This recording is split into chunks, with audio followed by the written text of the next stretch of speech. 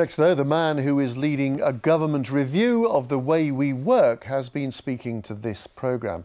Matthew Taylor's been in Nottingham to hear growing concerns over the abuse of casual contracts. He's focusing on rural industries, factories and what is known as the gig economy. Now that's where people who are self-employed get casual work through phone apps.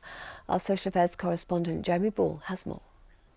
Remember the times when you could leave school and expect a job for life? These days, the world of work's become so much more complicated. Many industries rely on labour agencies who hire workers more flexibly as demand ebbs and flows. They're often self-employed and don't get holiday or sick pay, but the government's concerned that some casual contracts are being used to exploit people. I've been on the 0 hours for a little while, yeah. It's not fair. Some people have to take it because there's not any other choices out there. And it's not fair on them sorts of people. People have got families, people have got rent to pay, people are scared of becoming homeless. Look how cold it is out here now. And that's purely the reason why it takes. So people are being taken advantage of, really. Let me have your email. Here at ACAS in Nottingham, people are calling this advice line on employment rights in tears. Listening in this lunchtime, the man who's leading a national review of employment practices. I'm worried about the fact that there are people who don't understand what their rights are. Are people being exploited? Why they're being exploited, how, what can we do about it?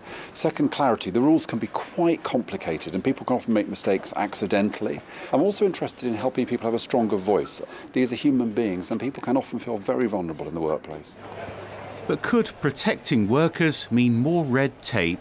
A question for 300 East Midlands employers at the Love Business Expo at Donington Park today. You shouldn't use a sledgehammer to crack a walnut.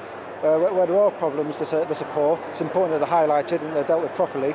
But I think we also need to recognise that businesses, employers, employees and the wider community, it's in everyone's interest to have something that works. The docking of 15 minutes pay if you're a minute late. Yeah. Who set that up in the first place? I honestly don't know is the truth. I don't know. And remember this, Mike Ashley from Sports Direct being grilled by MPs over a string of complaints that agency workers were exploited at his company's vast warehouse in Shirebrook. I think the Sports Direct story is one of many I've heard, which is about people's concerns about vulnerable workers. So whilst my review won't be commenting on any individual company, one of the things we are concerned about, the Prime Minister's asked us to look at, is those people who work in these particular ways, but they might not have the same kinds of rights that an ordinary employee would have.